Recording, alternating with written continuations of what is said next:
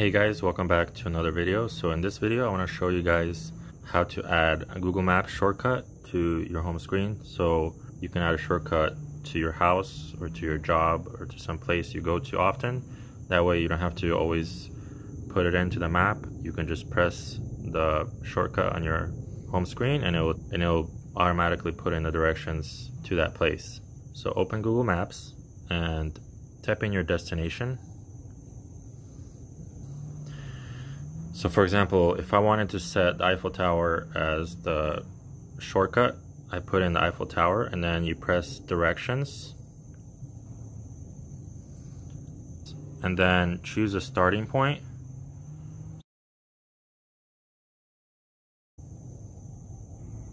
So right now it's saying there's an error because I don't live in France. It's a completely different continent, but normally it'll just give you the directions. And once you're here, select these three dots here and click add route to home screen,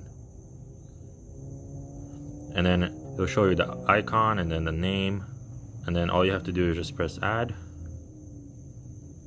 and it says that it was added to the home screen.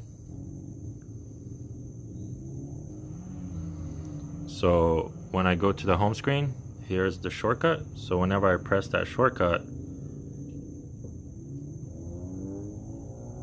it's gonna give me directions to that place. So that's it. Hope you guys liked this video. If you did, please consider subscribing. Thanks for watching. I'll see you guys next time.